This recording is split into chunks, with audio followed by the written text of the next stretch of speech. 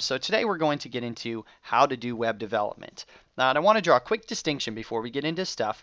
What's the difference between web design and web development? And basically, web design is more graphic design. It means you work with Photoshop, you make the look and the feel of the web page, and then you give it to a developer. They're going to take your look and feel, and they're going to make the actual web page for you.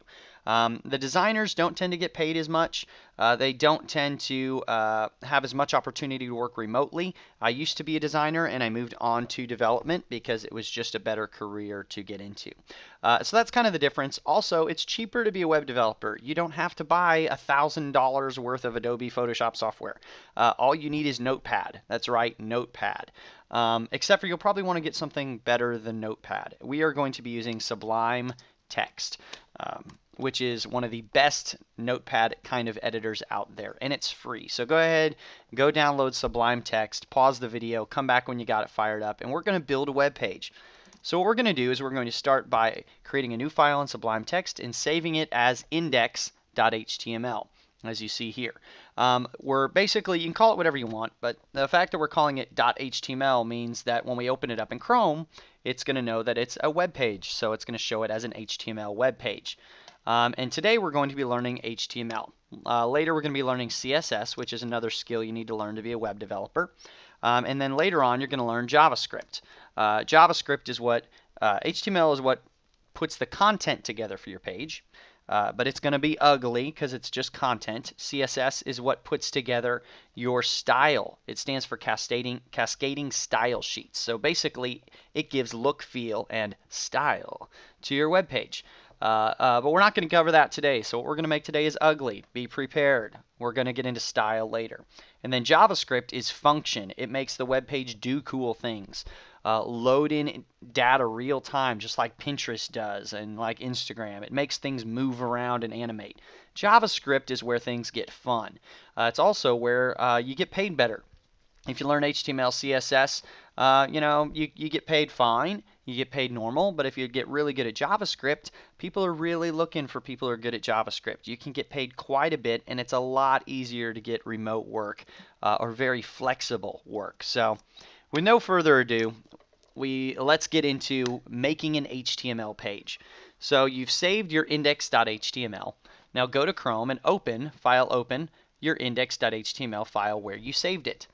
Mine shows localhost because I'm using live reload. Basically, whatever I type, it's automatically going to refresh over here for me automatically. For you, you're going to have to hit save. You're going to have to come over to Chrome. You're going to have to hit refresh. But for the sake of this video, I'm doing it differently. So let's build an HTML page. The core of HTML is tags. Basically, that's all there is to HTML is tags. A tag is basically something surrounded by greater than and less than kind of quotes. And so this is an HTML tag, and this is a closing HTML tag. Pardon me if you can hear my baby crying somewhere way in the background. I'm not sure what's going on out there, but I'm sure Mom will take care of it. Said like a good dad, right? So here we have HTML opening tag, HTML closing tag. Tags are a little awkward to type at first because they use those keys down towards the bottom right that you don't use very often, but I promise you'll get fast very quickly. So basically anything in between these HTML tags is considered within the HTML tags. There's basically 3 tags that you're going to use to create a web page. There's an HTML, which means, hey, this is my HTML page. Anything inside of this is considered your web page. You're going to make a head tag, which we'll get into in a little bit, and you're going to make a body tag. Whatever's in the body tag is what your user will see and interact with. So I'm going to put in here, hello world. And now I have a web page. Congratulations, you're a web developer. And you're probably thinking, wow, this is kind of complicated. It's all this code looking stuff.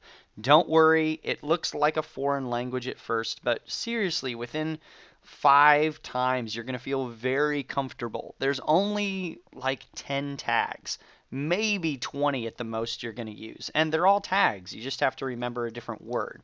So far all we've actually done is created 3 tags. We made an HTML tag, we put a head tag with inside of it, and we put a body tag with inside of it as well, and these are considered siblings. They're next to each other. I'm also going to add a title tag. And inside of the title, I'm going to put my web page. Man, I can't type today. My web page. And now you look at the top when you refresh, it says my web page at the top of your web page or your tab. So once again, the head is not what the user interacts with. This is all reserved for other stuff, which is why the title goes up there. And so the body is what the user interacts with. And we did hello world, and the rest of our example will be adding other tags in here. So let me show you kind of some other tags. This is bold. So we're going to wrap bold, or it's called wrapping it, in B tags. And now you can see that bold is bold because I wrapped it in B, which stands for bold. EM is what we're going to use for italic. And EM basically stands for emphasis. It used to be people would use I. It also works, but that is not the correct way to do it anymore. Do not show a prospective employer that because it's not good. So B is for bold, EM is for italic, and then let's see, actually strong, I can't believe I did this. Strong is what we're going to use for bold. We used to use B, and we used to use I, and we used to use U for underline, but now we use strong for bold, and we use EM for italics.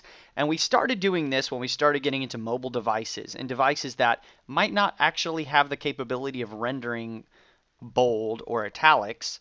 And so we needed some other way to let the user know, or maybe it's a screen reader, that you should display it in whatever way you can. So, but for the most part, strong is always bold. EM is always italic. That's about all you need to know. So we've covered bold and italic. Now let's get into a critical tag, the A tag. That makes a hyperlink to another web page when you click on it. So we're going to make A google.com, and guess what? It doesn't go anywhere. That's because it doesn't know where to go. One thing that some tags need is what's called attributes. We've defined an A tag, but this A tag doesn't know enough about itself to know where to go. We know what's inside of it, google.com text, but we need to know where to go, so we're going to add an href attribute. You add an attribute by doing equals and then a pair of quotes. And whatever's inside of the quotes is setting the href. So google.com. There you go. And look, magically now I'm underlined and I have that purple color because I've been to google.com before. And look, I can now go back and forth from google.com to my web page. All like that. You're now a web developer. It's tremendous. So let's do another tag, an img for image. And this one needs to know what the source of the image is. I'll leave that blank for now. And that's all an image tag is. For the source, I'm going to go look something up on Google. And let's just look up an image of Simon Cowell. Sure, everybody loves Simon, right? Why not? Let's view image. I'm going to copy the URL. Why won't you let me close? I don't know. Okay. My computer's acting strange. Hit save, and look, there we go. Google.com link, and a nice link to Simon Cowell's website. Let's see if I can close this. There we go. So basically, that's your core tags. Another thing you'll probably notice is these are not coming onto new lines like we've typed them out. At first, that doesn't make sense, and it seems very bad. But later on, you'll realize it's very, very good.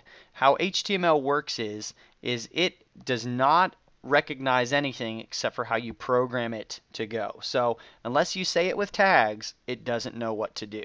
And that's because these things can get huge, or sometimes they'll get word wrapping like this, and it just doesn't know what to do, so it's not going to make any guesses for you. If you don't say line break, which is a BR tag, it doesn't line break. So there we go. I added a BR tag, and now it's bold. Whoops, I want to add another line break because right now Simon Cowell is on the same line as all other friends. So I'm going to BR. There you go. So now we got, this is bold, line break, this is italic, google.com, line break, and an image. And that's kind of how you start structuring your web page. And you're probably thinking, this is ugly. This doesn't feel like building a web page.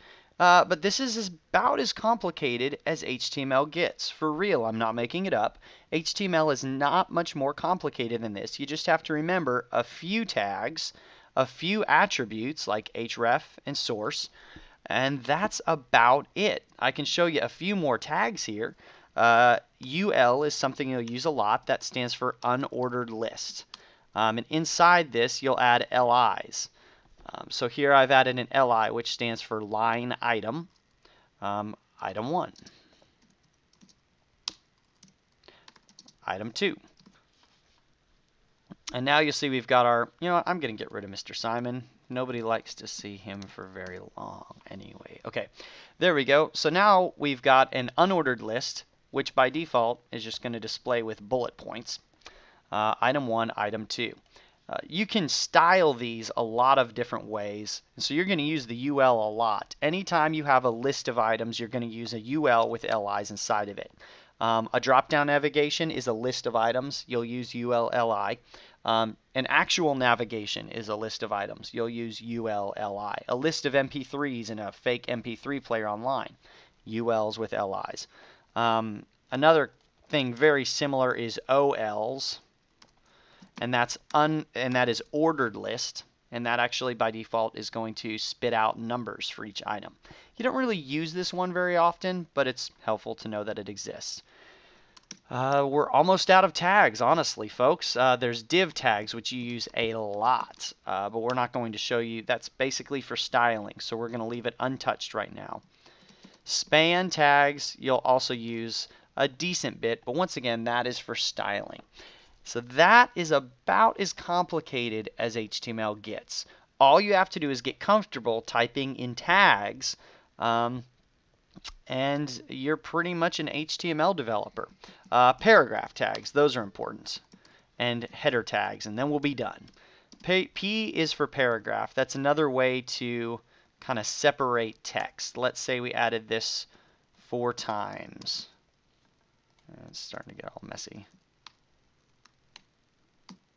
And I forgot to close these. P and each P and a slash P. There we go. So inside of this paragraph, we have this. I don't know what that did right there. Inside of this paragraph, we have a block of text for each one. And you'll see the paragraph automatically kind of created its own space on either side. Paragraphs are usually the way you're going to want to add fresh line breaks. Usually you don't want to use the BR tag like we're using there. But it has its purposes as well. BR creates a line break, as you can see here, and P creates a fresh paragraph with space on either side. The only other tags you're going to use are header tags. They start with H. Depending on how big you want the header to be, you'll use H1 for the biggest. H2 is smaller than that. And H3 and so on down to about H6 or so. It's pretty rare to have headers be in 6 different sizes. You're probably pretty bad at design if you're doing that.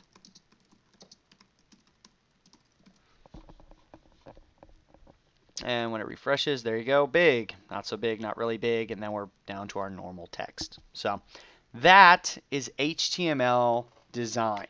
So our next thing, we're going to cover style, so you can actually not feel like a fake developer. You get to feel like a real developer in the next one as we start to style our things. CSS gets a little more complicated, so I'd encourage you take a little time, make some links, make some different web pages, and just have fun with HTML for a little while before you move forward. In our next one, we're going to do a little bit more advanced HTML, and we're going to do a little bit more style.